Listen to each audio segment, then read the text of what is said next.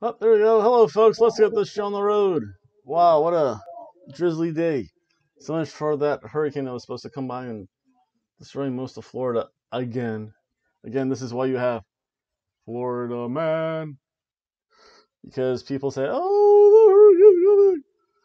Florida man. Whatever. Let's see. Let's talk about something wrong. But before I do that, oh, yes, news and notes.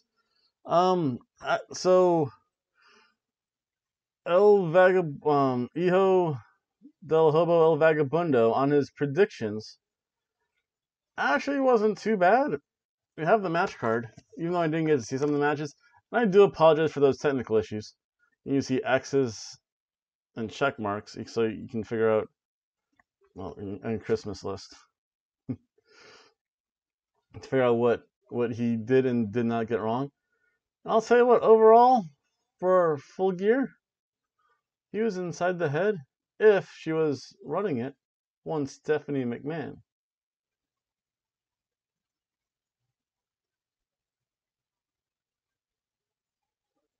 Because he got 6 out of 9 right, so that's pretty close.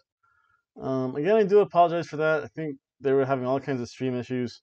I was running as many programs as I could. I'll get into what's happening this week soon. I think that was my cat using the litter box. But some other news. Seer, we saw, if you join me in the chat, let's do my live stream, you saw Willow Fettuccine 69, member of the Daytona Beach Bumfight League. You also saw Sonny Bimbo, another member of the Daytona Beach Bumfight League. And then Fifi Dogs. Thank you, sir. It was fun talking to you. It's always good to converse with stuff, politics, jiu-jitsu, pro wrestling, basic, any human stuff. You, sir, are winner twice because you got that 6 count.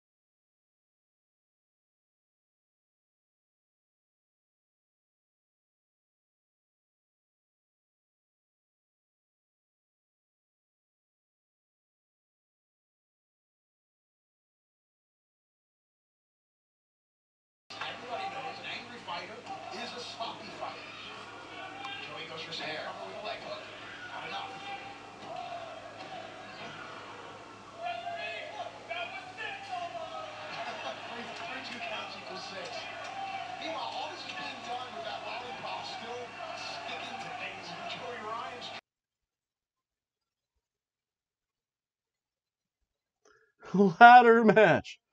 You, sir, are extreme. you're also very greedy. You'd take both Tony Storm and Asuka? I'd be happy with Asuka. Oh, and by the way, hey Asuka, I'm single and I'm 40. Well, a little bit older than 40, but Asuka's getting to that near 40 mark. Asuka, if you ever have those lonely nights during these so-called hurricanes, I'm the man. But ladder match, you sir. OMG.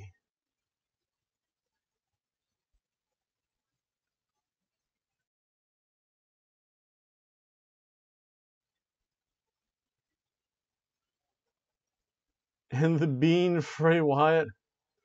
Yep. I forget what a comment I made. But you were right there.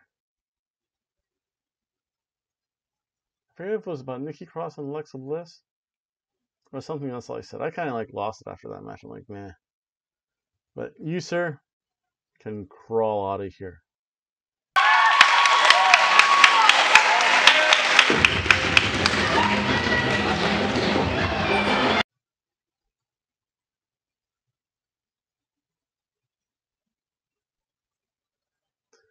And Isaiah got cash. I do apologize for ignoring you. I think you were trying to message me or private message me on WooTube, and I think I was having dinner then. I'm sorry I missed your message. I couldn't tell you how much of a jackass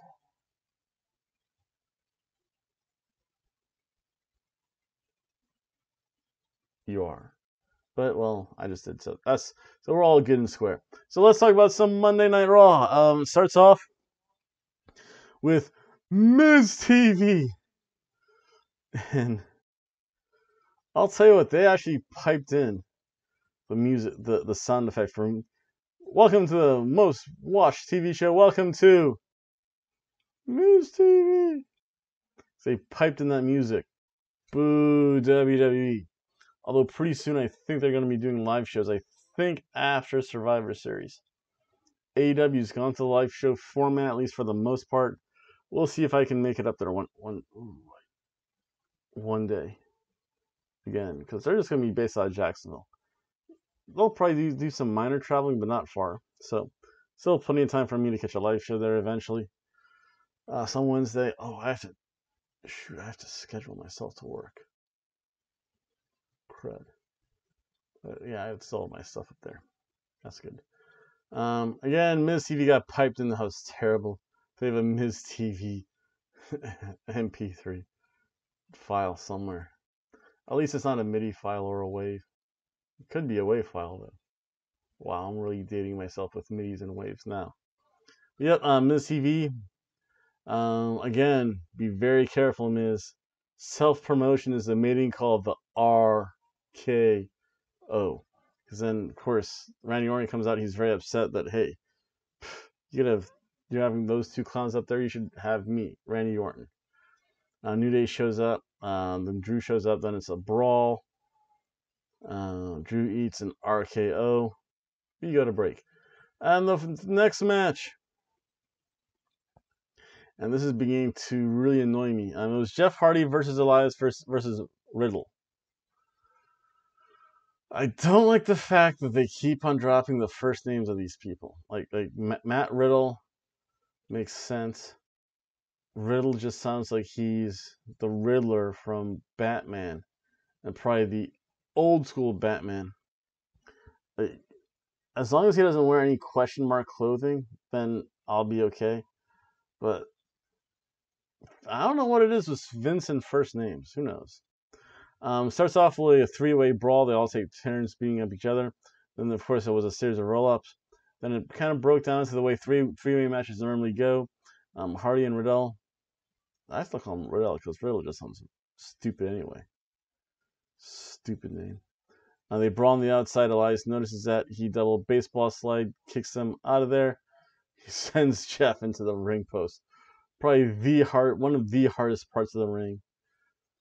I think it's either 1 or 2 on my list. Turnbuckle bolt still has to be the hardest because that's just wrought iron. wrought steel. And I'm sure they use like the tungsten, like the tungsten chromium steel, because they don't want that stuff really to break. They just use a cheaper, like aluminum stuff for when they do want it to break. But yeah, again, that's probably the second, mainly because it's metal. Although I don't know, it might be carbon fiber. It has the LED light, so there might be some plastic. Maybe it drops a little bit. But again, the turnbuckle bolt itself, that is the hardest part of the ring. Wrought iron or tungsten steel, but something much harder than the ring apron. Please.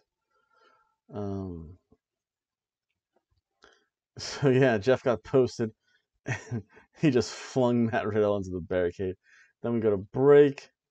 I'm in the ring. Jeff kind of does his new flurry of moves, which is really good to see. Elias hit a drift away, but it was broken up by Broton, by Riddle. Jeez, this just sounds so weird. Then Jeff got set up for something. Riddle and Jeff go back and forth at it. Elias comes in, hits a drift away. Elias gets caught in something. Riddle hits the Bro Derek on Elias because Jeff is out of the picture. Riddle is now on Team SmackDown or Raw. I'm sorry, he's on Team Raw. We'll get back to him more. And it was actually a better match than the guitar and a pole match. It was a cheeseburger match.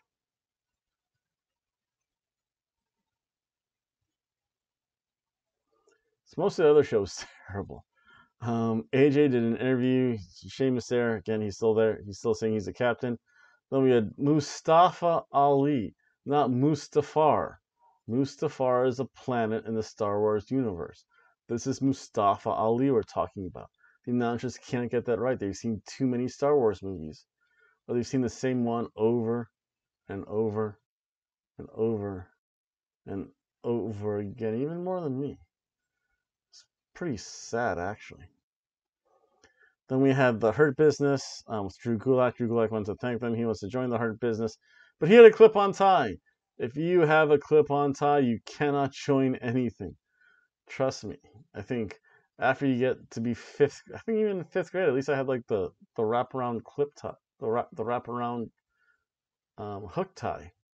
The clip-on tie, boo. Clip-on tie was something you had in your gym bag just in case you forgot a real tie. And with a clip-on tie, you just kind of clip that on after gym class to go to your last period class. But yeah, boo. And having gym last period is always good because that means you didn't have to get changed. But yeah, then R-Truth comes in, covers Drew, new 24/7 champion. I don't even care about this 24/7 belt anymore. Drew Gulak didn't make it interesting.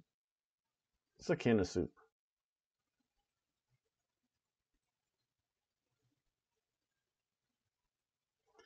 Then we had Lana versus Shayna Baszler.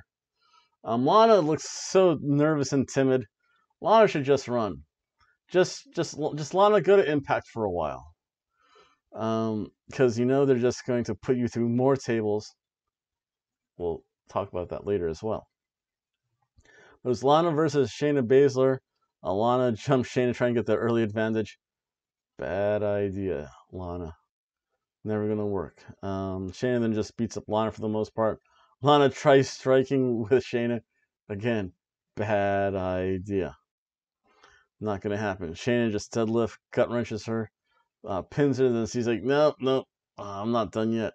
So instead of pinning her, locks in the coquina clutch, or whatever she calls it, the rear naked choke. Shayna Baszler obviously wins. You had Mandy Rose and Dana Brooke. I almost said Boo Sonya Deville. But yeah, Mandy Rose and Dana Brooke were there ringside. They stopped Shayna Baszler and Nia Jax from putting her through the table for now. Again, this match, Honestly, still has a lot of work to do. It was a can of soup.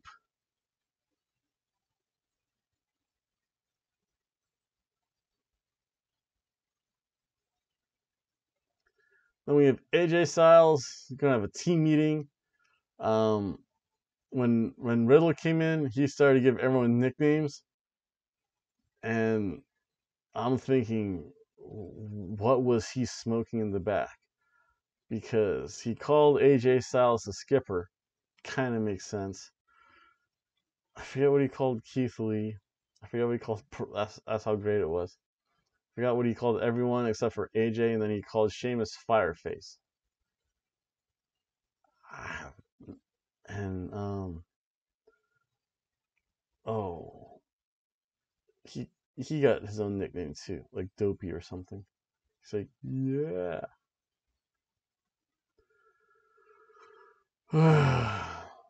Vince, it's not funny. So then AJ says, you know what, we're gonna earn respect for each other. So AJ Styles was the guest referee, and it was Sheamus and Braun Strowman versus Keith Lee and Riddle. I'll tell you what, AJ did a really good job, and AJ is a lot more durable as a referee than the other WWE officials. We'll get to that. Riddle, he tried the Kimura onto Braun. Yeah, that's just a dumb idea. He gets like crushed in the corner by both Sheamus and Braun Strowman. Sheamus heavy strike. AJ Styles gets beat up. He gets accidentally kicked. And then when Braun and Keith Lee, they did double shoulder tackles, bounced off each other, went back against the ropes, and AJ just wandered right in the middle of the ring. He gets sandwiched between the two of them. His big bodyguard guy steps in, probably just to make sure AJ's okay. But at least AJ can take a bump. If this was any other referee, the referee would be dead. They would have called the match. But AJ, I'll tell you what, AJ Styles actually has a pretty good cadence and count.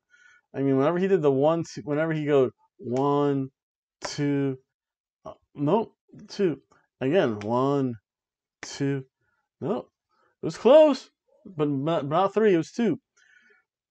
He was actually really consistent with his counts. AJ Styles, there's a new job for you in the WWE soon. And then Sheamus hit the Irish Twist backbreaker.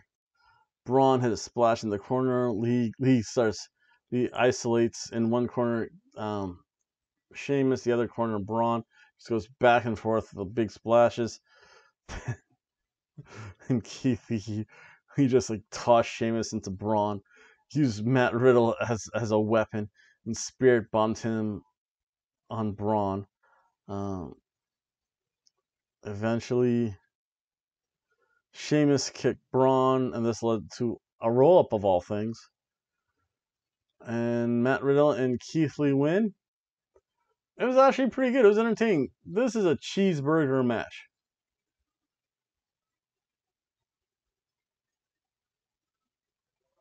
And AJ Styles, for the most part, was an even referee. It's like, hey, I will count and disqualify you. Hey, I'm gonna start counting.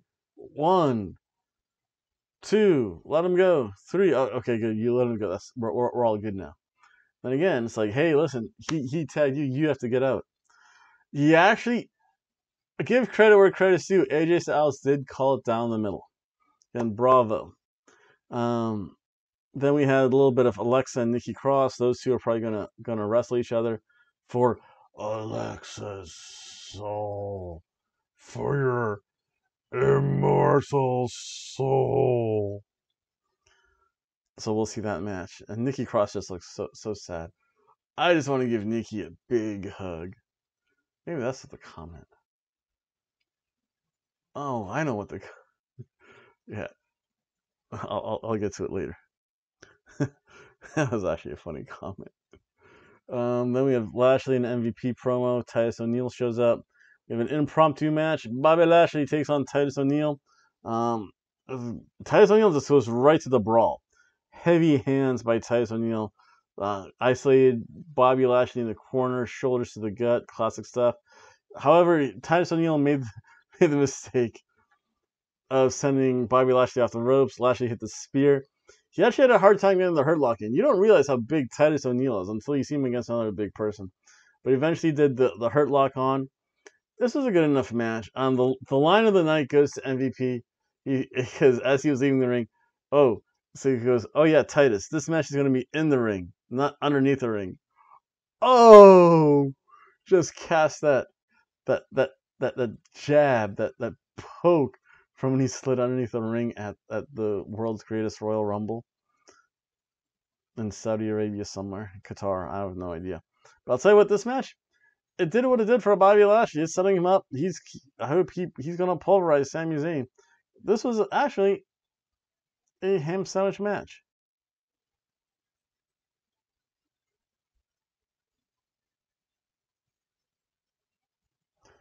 Then we have Drew and Sheamus backstage. They miss. Sheamus said, "What did I do wrong?" And Drew's like, "Well, don't kick your partner out of the ring." Stating the obvious. Thank you, Drew McIntyre, for that statement. Sheamus was like, "What? I don't even like him." It's like, and those two guys, New Day, I don't like them either. And of course, Drew's going, New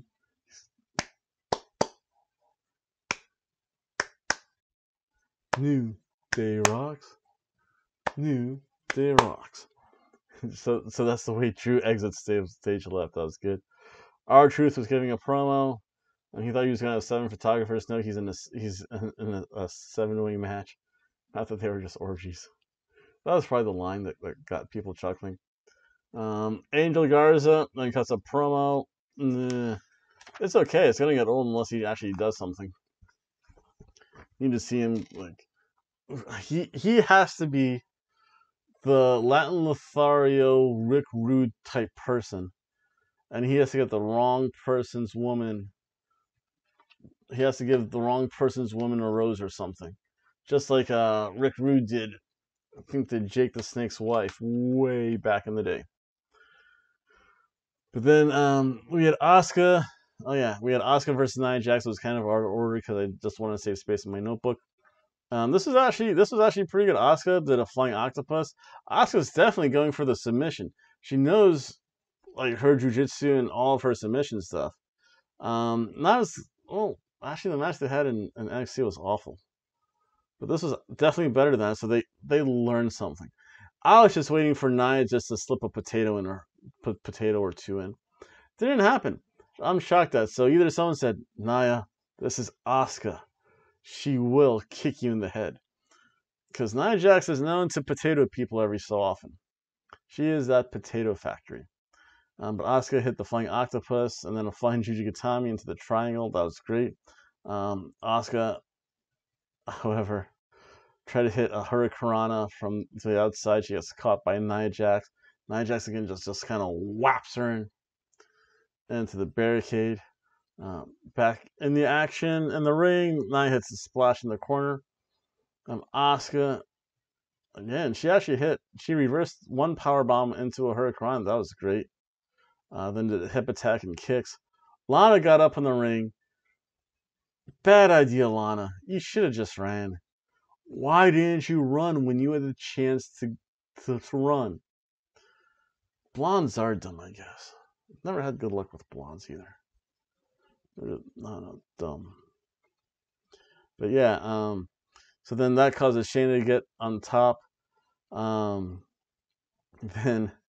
Asuka hip attacks both Lana and Shayna. This was enough distraction for Nia Jax. It kind of breaks her concentration because as Nia Jax had Asuka up in a powerbomb again, Asuka kind of slows out of it, gets stuck into the Asuka lock. Nia Jax doesn't tap, but it's smart because Asuka wins because Shayna Baszler came in to save her partner. So that made sense. It was actually pretty good. It wasn't as bad as the one match they had in NXT years ago. This was a cheeseburger match.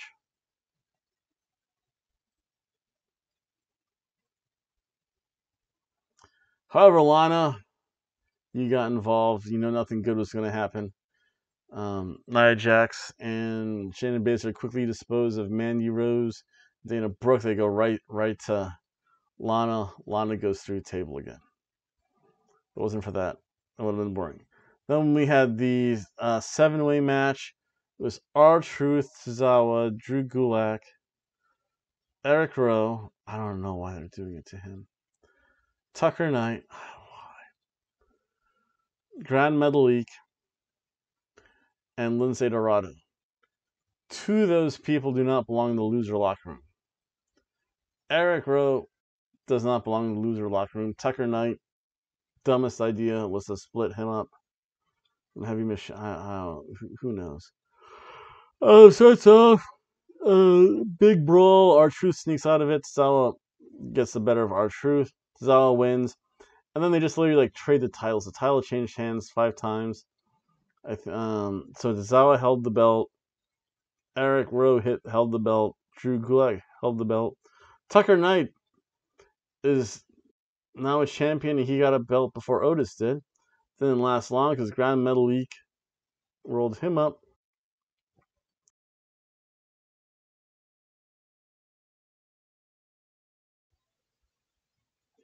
Because it was Mustafa Ali, not Mustafar Ali.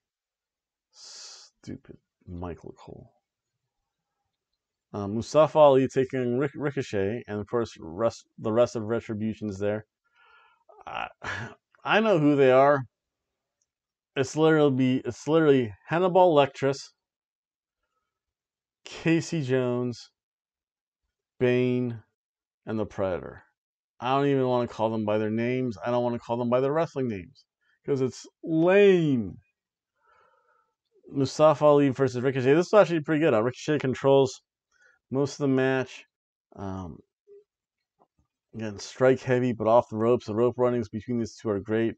They could have an amazing wrestling match if they were allowed to. However, Ricochet gets a little overconfident, eats the second turnbuckle. Then it's Ali's time to kind of control the pace of the match. And even though he's a heel, he still has that faster pace, flippy stuff, which both can do so well. It would have been absolutely amazing to have seen Mustafa Ali and Ricochet in Lucha Underground, where they could say, "Here, you're wrestling. There's your match. Do whatever." That would have been amazing. It was good, but not necessarily amazing. Ricochet, he did that Kid Dragon suplex. That was so good. Again, this was classic match stuff with some good flippy stuff added. It wasn't all flippy stuff. It was good though. It was a good combination of everything. Ali on the top rope did Ricochet again caught Ali trying a tornado DDT. Turned that into a Northern Lights bridging suplex. Turned that and then held on to that. Hit a brain buster. Brain buster should finish people. I don't care what they say. Then Ricochet brings Ali to the top. He really wants to do something crazy. Ali, of course, gets together his senses. Eye rakes Ricochet. Hit a top rope backstabber. Again, that should also be a finisher. Ricochet got one quick forearm in first. That was really good. Then he hit the spinal tap on Retribution to the outside. That was awesome. I think AJ Styles used to do that every so often, and it would be neat to see AJ Styles bust at the spinal tap one more time. So after that, he goes up. He misses a 630. Then Ali hits that choke. It's a really interesting choke because he uses his legs and arms, and he does it in such a. It looks really good. It looks like a really good catch jiu-jitsu move. Ali wins. I'll tell you what, this was a good match. Another cheeseburger match.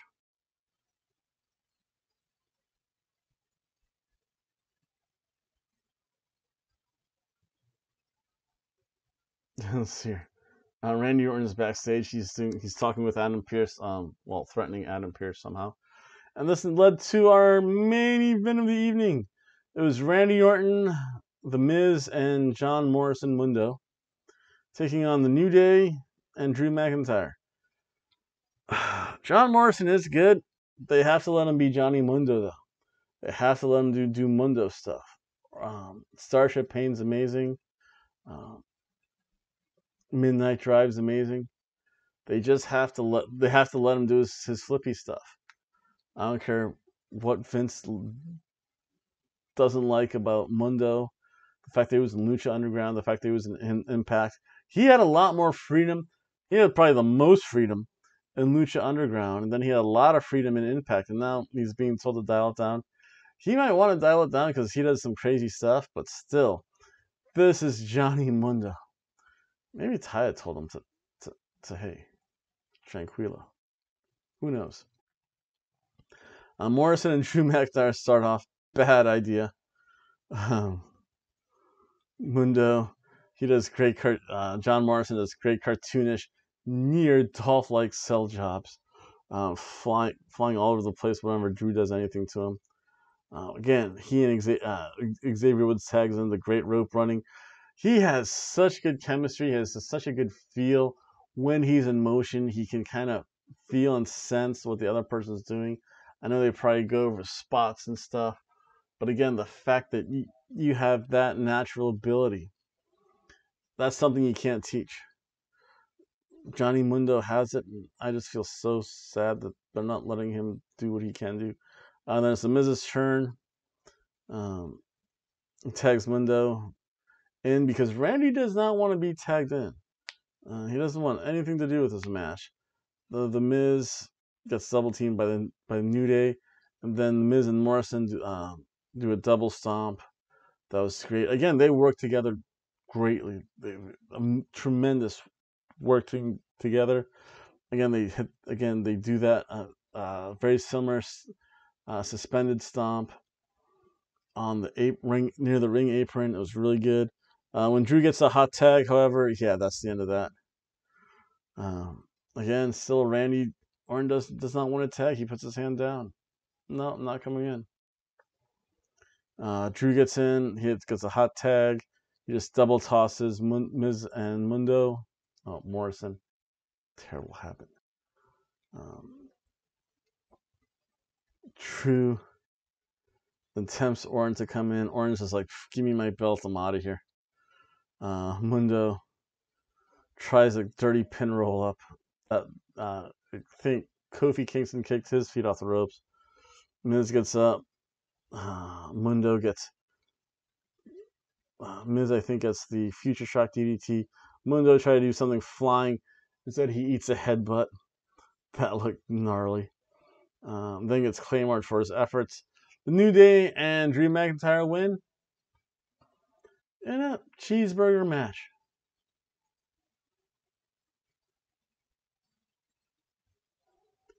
Well, the good news is it wasn't a slog of a show. It just wasn't that exciting. It was a ham sandwich of a show.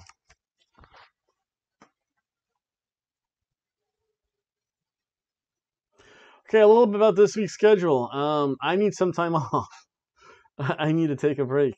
I have one complete day coming off, which is my first complete day off since Labor Day back in September. So what's going to happen? This show goes up tomorrow morning because I'm doing that tonight. It's going to process.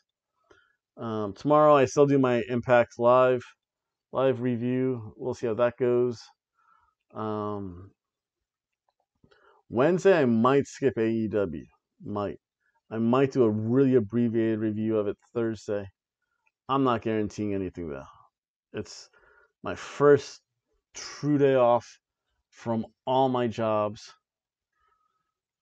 including my hobby, this, literally since Labor Day. I know on Labor Day, I still did my WWE show, but yeah, I need to Tranquilo for like one day. So all I ask is one day off every couple of months. That's terrible. Then Thursday, I'm going to have maybe I'll have Dr. Tom. I'll have Dr. Tom try to redeem himself, and he'll do the predictions for the Impact show on Saturday. So Thursday is going to be a prediction show. Friday is going to be typical Friday Night SmackDown, and then I'll be back live streaming. I don't know when exactly, I'll probably have a nice, delicious cheesesteak. That sounds so good now that I think about it. For Saturday night's dinner, well, this be a classic cheesesteak. I've made a video about that already. Probably just steak, cheese, and I'll tell you what. I tried some of that special sauce by Hidden Valley Ranch. It's good stuff. So I'll do that again. Probably get most of that show in, and that's the week. So I'd like to thank everyone for watching.